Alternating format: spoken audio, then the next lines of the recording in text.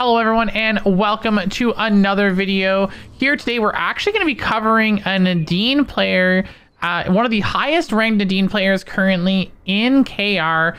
Today we've got Shuvi with us. How are you doing today, Shuvi? Doing pretty good. Back for yet another one from the looks of it, and it's a pretty interesting character that we haven't seen too much towards the end of season 4, so this is going to be a pretty cool analysis on how she works. Yeah, I mean, we haven't seen too much of her, especially in NA, but right now she's actually been seeing a lot more pickup play in general in the high elo with a pretty good win percentages. There's been a few item changes. I believe Radar getting some more love and potentially a couple other AD items that just really allowed Nadine to sort of highlight some of her skills more recently. I think overall she has always been steady, but that's not exactly great in a game where some characters are just excelling. So I think a lot of indirect changes have definitely affected Nadine in Season 5, and this game will be a good representation of how all those has kind of culminated into where she is today. Exactly. Now, for anyone that's not familiar with Nadine, we'll just go over her kit real quick here. First is her passive Wild. So how this works is Nadine gains a stack of Wild when she's involved in either slaying an animal or a test subject, and this actually stacks up to 200. Now, the main thing that these stacks are actually used for is depending on how many stacks you have, it'll make your abilities do more damage. So that's the main reason why you want to get this to 200 as soon as possible. Exactly. One of the coolest things, sorry about that. Yeah. One of the coolest things about this is that you actually do get different numbers of stacks depending on what you also help to kill as well. So there's some reasons why your Nadine might be looking for bears at certain points in the game. Exactly. Yeah, no, for sure. Each one has a little bit of a different value depending on what you farm there. Next, we have her skill Bullseye. Nadine channels and increases the range and damage of her ability over time. And then when she reactivates the skill, it'll fire an arrow dealing damage. Next is a Squirrel Trap. Nadine throws down her Squirrel Trap at a target location, and she can reuse this ability to throw down another trap, which will create a wire between it, and any enemy caught in the connected traps are slowed, and their attack speed is actually reduced. Next is Monkey Wire. So this main one here is her attack speed steroid. She attaches a wire to a targeted location, and while attached, her attack speed is increased, and reactivating the skill will actually pull her back to the anchor point. Over there. Next is her ultimate Wolf Assault. So every 3 basic attacks will summon a wolf, and the wolf will deal skill damage to enemies, reducing their attack speed and movement speed. A solid kit overall for Nadine. There's a lot of ways that she can definitely self-peel herself, but at the same time, because she is going to be an ADC-esque character, you always want to be pumping out auto attacks, as you mentioned, especially with the Wolf Assault.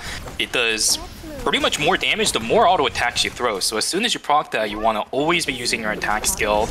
We also heard about the Monkey Wire, how it gives you the attack speed as soon as you place it. I believe you also get a little bit more of an extended duration when you pull yourself to it as well. You always just want to be auto-attacking on this character, but at the same time, because you are a backline character, of course, you're going to be very squishy. You also do have the crossbow skill, since she is going to be playing this specific variant in this game. The bow version isn't really played too much right now. Yeah, but, bow's also more of like an amp build. It's more just trying to do funny big bursts off of your Q, more so than auto-attacking. Exactly. So right now, the way that she is, she has a lot of self-peel. As long as you're able to use things correctly, you should be able to do well. We'll see. You know, of course, this is one of our highest rated Nadine players, even on the KR side of things. We'll see how she decides to take some of these fights, because characters in this lobby are actually a little bit annoying for the Nadine to deal with, but she's playing super aggressive, even blinking in to secure the kill onto the Abigail. She was so low. The fight was already determined. Lyanne, it's a bit too early for her to do more damage, so there's the couple of bonus kills coming in, and look at the number of stacks. She already has 148 alongside 54 Anima Reaper stacks. A lot of Nadines really like to pair these together, because in the end, you're going to be looking for kills, you're going to be looking for bears. Side by side, the amount of stacks and the amount of damage you can get from both of those things stacking up is quite high. Absolutely. And yeah, for sure. I mean, we can already see that she's getting those high excellings. And one of the things I want to really talk about when it comes to Nadine, especially crossbow, is that Nadine is an ADC, but she is probably in one of the shorter ranges of ADCs in comparison to some other characters that we have Probably right around the middle of the pack, I'd probably say. And the utilization of her monkey wire actually makes her play a lot closer, as we kind of saw in that last fight. You know, utilizing it, dashing in, trying to get the slow down on the Abigail, putting a lot of like pressure of the chase. I'm excited to see how else they play in that position, right? Because they played aggressive there and it ended up working out, but I wonder if they'll keep playing in that aggressive style. He was only allowed to really do that because the Abigail was taken so low from the rest of her teammates. But it is nice to know that we do have a Nadine that is playing extremely fearless. That is a typically okay strat to have as a Nadine, as long as you're confident. Of course, some of that confidence will kind of get you killed every now and then because you are, as we mentioned, a backline squishy character. But again, this is one of our higher rated Nadines over on the Korean side of things. Maybe that will be a bit more of a confidence booster for her. So far in this game, she's doing really well. Again, 200 stacks now. She's fully built up by that. Day 2, not a bad pace. If anything, I would say above average when it comes to efficiency of stacking that up. Now she is capped. So when it comes to the amount of damage that Wolf Assault and Bullseye will gain from when it comes to the stack numbers, it will be at the max. Yeah, and then I think we were actually going to now be going to our radar here. As we farmed enough for a force car, got 2 meteors, so we already got 3 items built. And we're on just day 2. So this is the thing with ADCs. When ADCs can kind of snowball like this, if they end up going to either the Mithril or to a battle zone, it's going to be a really good advantage fight for them. Yeah, it's going to go to a battle zone, and this Nadine is already well stacked. Nice positioning coming through. The Food for Thought isn't really going to do too much from the 11. She did get taunted, but it doesn't really mean too much. Fight is still going to continue because this is a battle zone. Nice blink away to deny the taunt as well. And look at how she positions throughout the course of this fight. Now, I don't think it's going to work because the Abigail ended up getting on top of her. Down goes her teammates as well. The battle zone itself, of course, not going in the way of the team for our Nadine, but the positioning is exactly what I want to highlight. Stepping away from the 11 perfectly on time, dodging out on some crucial skills, keeping her distance away from a Lian so that her claw doesn't catch her. Abigail also kind of only got an angle on her towards the end of the fight too. That's what we want to see from Nadine's. Exactly. And I mean, she pumped out so much damage in that fight. I'm really surprised that even with her power spikes in the way that she played that, getting so much uptime on that damage output, that they weren't able to kill anything. The enemy team just didn't take any damage. It's the sustain from the 11. A lot of her damage was pumped into her while the calorie cyclone was going on. That's the HP regen coming through from the 11. Sometimes you gotta find your targets as a Nadine. Although, to be fair, the targets on that team specifically are not exactly the ones that Nadine wants to be pumping in damage to all the time, because there is so much catch-out potential, so much crowd control potential coming in from that team too. Liam with her claws, Abigail with her insta-jumps. It's a tough comp to fight without that many items, even though I say that, she has 3, but yeah. Still, you can't really do anything if you're dead, even if you have all the transitions in the world.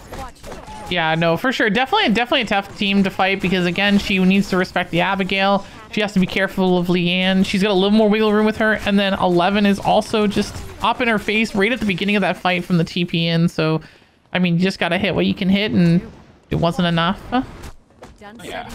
She's still moving on throughout the course of the game, though, of course. Anima Reaper stack caps out at 80. She's about to finish that one with the last bear right here. So when it comes to overall stacking, she's done for the rest of the game. What is her weapon mastery actually sitting at? I'm kind of curious about that one. It is at 15. So yeah, this is one of the things that has been always consistent with Nadine, since she always loved to farm animals. Even before they capped the max stacks of the wild in recent times, she always was just constantly farming animals over and over and over again. Not uncommon to see Nadine sitting at like mastery 20 by sometime day 3. That was a common occurrence back in the days. Even now, I mean, you saw her losing a fight in the battle zone. She's still weapon mastery 15. That's really, really good. Yeah, no, it's incredibly good. And actually, it's really funny that you bring it up because the infinite stacking of like Nadine's, one of the things that I used to do is I wasn't a Nadine player. I didn't play Nadine, but I was always in the Nadine discussions to figure out optimized farm routes. Yeah. Because Nadine players love knowing every spawn, when they'll spawn, how to rotate your farm to make sure you get the best farm possible. And I was like, yes, tell me, Nadine's, how do I farm? you knew you were talking to a Nadine main when they were bringing out respawn timers for animals for their second rotation of animal farming. If that's not what you were seeing in Nadine chat, you were talking to a fake Nadine back in the days. But with the amount of stacks now capped at 200, she's a lot more lenient to play on. Of course, when it comes to the overall damage of her bullseye and Wolfasol, it's not really gonna affect it a lot, especially because you're not running amp. That was a lot more important when the bow version of Nadine was a lot more popular. Now I have a friend that's a little bit mad about the fact that bow Nadine is kind of gone, especially with the max stacking, but I will say the crossbow gameplay style is something that I've always really just liked. The explosion shot is so crucial when it comes to the self peel of the Nadine. I'm hoping that we can see one very, very soon. It's already level 3 because she is at Weapon Mastery 15 plus. See if this fight is going to be one where she's ever in any danger of having to force the explosion shot use. Yeah, I always love the aesthetical appeal of using that D skill coming in from the Nadine or from like any crossbow user for sure. And actually, we do actually see Cassie sort of putting a lot of pressure on Nadine, but Nadine's just getting as many auto attacks off as possible, instantly blinking to try and dodge the Rozzy damage. But I don't think she's going to be able to put any more pressure. Her teammate's about to flop here, and we actually don't get any kills again. A little unfortunate. That's brutal. That's brutal. She got a really nice early catch out to the Rozzy, but Rozzy is such a mobile character. You saw her proccing the Wolfasol immediately using the Monkey Wire to aggress onto the Rozzy, maybe trying to use the Wolfasol slow because the first shot is always going to give it to you as soon as you proc it. But Rozzy's movement speed way too fast. She's going to flutter away. She's going to use the moving reload away. One of the most difficult and frustrating ADCs to catch out, especially if you're a backliner that used pretty much every single one of their mobility skills to try to catch that one out. No, absolutely. Now, one thing that is good is thankfully our Nadine is already full build, aside from weapon here, before we had to start going, you know, minus 500 credits on the team. Quite brutal. She's going to be forced to go for the Shuranga first instead of the Blood Half Moon. That's the blood transition for the crossbow that, you know, Nadines are going to be really wanting to go for.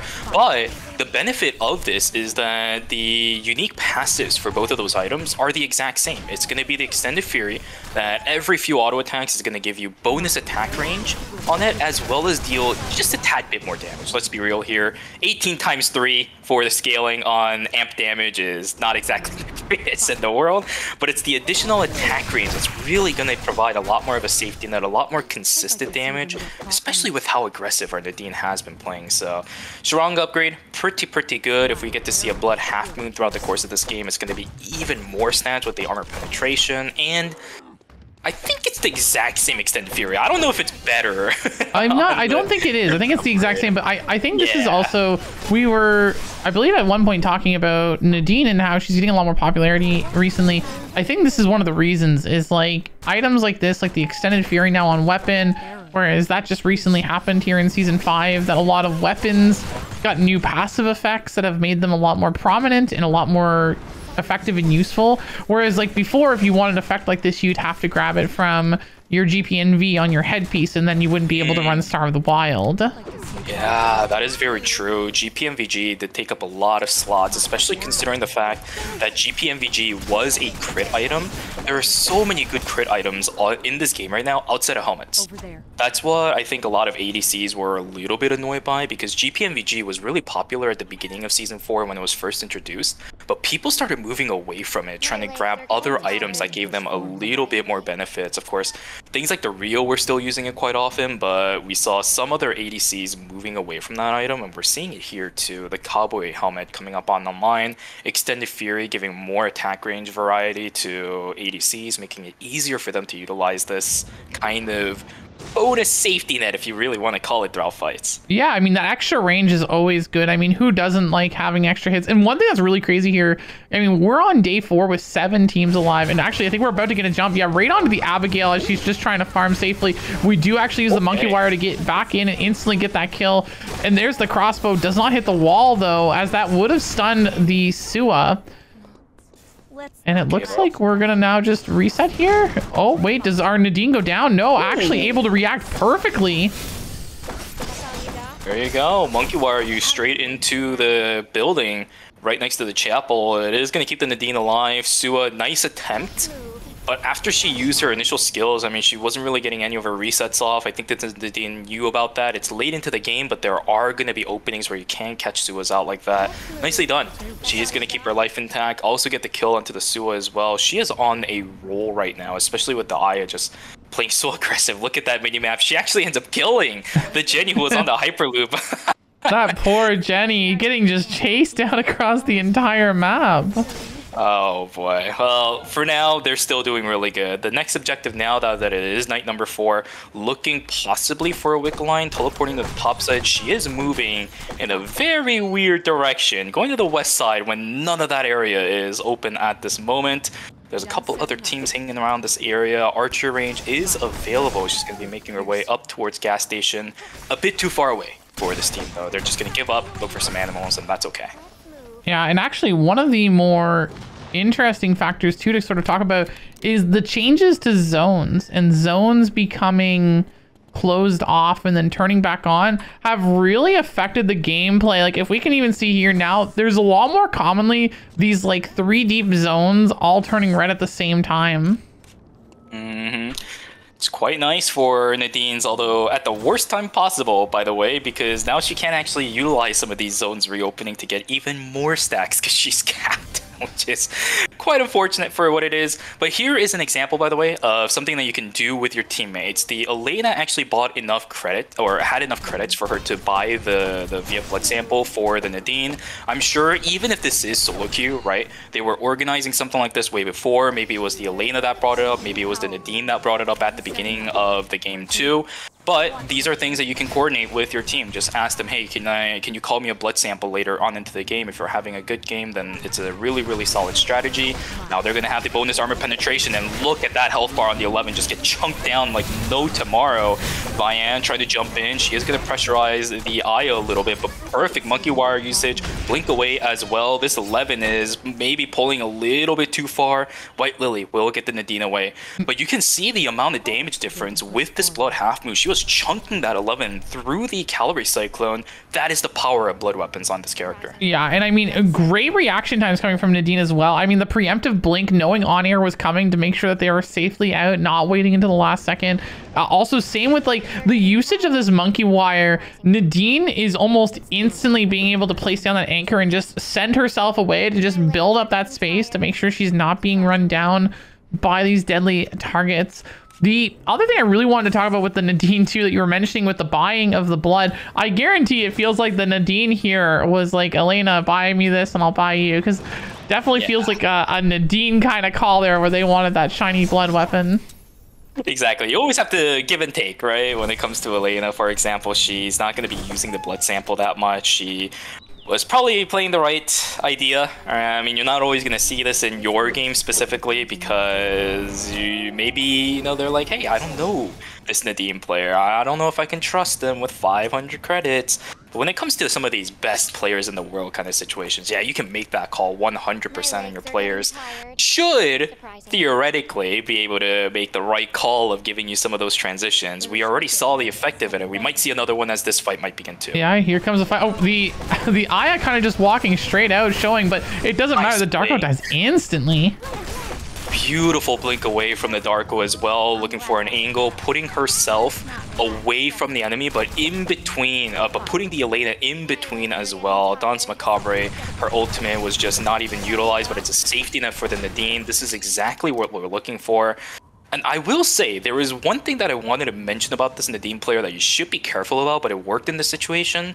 Using the Wolf Assault extremely early on into a fight, it's actually kind of caused this Nadine player to lose out on some kills here and there, because she uses a lot of the early duration of the Wolf Assault trying to chase somebody down, and it eats up the timer for that one. But in a situation like that, where the Darko was actually forced into the fight and he was the one that jumped in, well, yeah, you can kind of see the results of that there. Yeah, the other really interesting factor too about Wolf Assault is that when you do actually get a kill with it, it does extend the duration. So you definitely want to use it and guarantee that you're hopefully going to get a kill before it ends, so that you then can keep having it going and continue it over to the next target. Exactly, repeat and rinse at that point. So good stuff coming in for the Nadine. She has a couple more teams that she is going to have to chunk through now. Gas Station, one of our zones left. Temple is the other one. If we're kind of taking a look at the mini-map, there's a tiny hint of a yellow quarter peeking out at the right of the mini-map of that one. So nice things. This is a bit of a difficult zone, I think, for the Nadine to control, but she is right here. Squirrel traps down on the ground. It might not be a trap like the typical ones where it's invisible to the enemy's eyes, but it is control over a zone. A lot of other teams right now inside of this zone actually freely giving the Nadine control, which is always a horrible idea. If you're trying to play into a Nadine, you do not want to give her control of a zone like this. Yeah, I mean, I think this team has played really, really well at being able to make sure that they had this position. I mean, we saw it. They stayed in alley until the last second, controlling the yellow, trying to stay away from teams and only killing who tried to jump them, and then just moseyed themselves into gas station at the last second, taking the top side, so that there's no team that could be behind them at this point unless they ran through red. Yeah, and look at this. Everyone's just having to step through all the traps. There's double guillotine that's going to lock down the 11. Look at how safely she is playing right now. The monkey wire is still being placed on the ground. Now she's going to go over towards it. This Abigail has nowhere to run.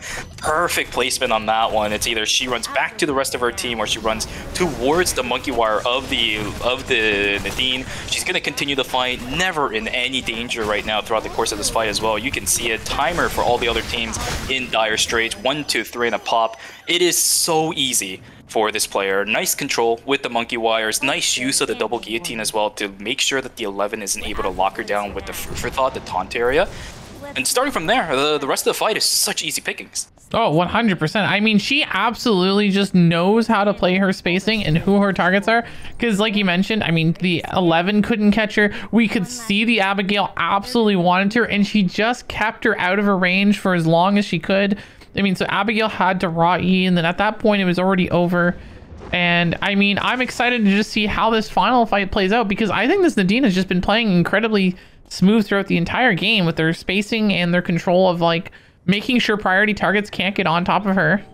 Absolutely. This is a very dangerous team to fight, though. Camillo, a Nikki, and a Tsubame, 3 characters that can obliterate this Nikki in almost every, this Nadine in almost every single way possible. She's going to have to micro this extremely, extremely well. We'll see how she decides to take the fight. This Elena is going to have to stay away. A lot of pressure at the beginning. This Aya is also going to have to do the exact same thing. Sniper rifle doing good. Damage over onto the Elena. A beautiful blink cartridge coming in from the Aya actually stays away everybody else. When the Pure Rage uppercut was invested, down goes the Nikki. The Tsubame is just doing nothing, and the Nikki is just gone. Tsubame is just gone. Beautiful explosion shot to finish out the game too. That right there, guys, is how you play the Nadine in such a high pressure situation. Beautiful, beautiful gameplay. And guys, I hope you guys enjoyed the video. We will catch you in the next one.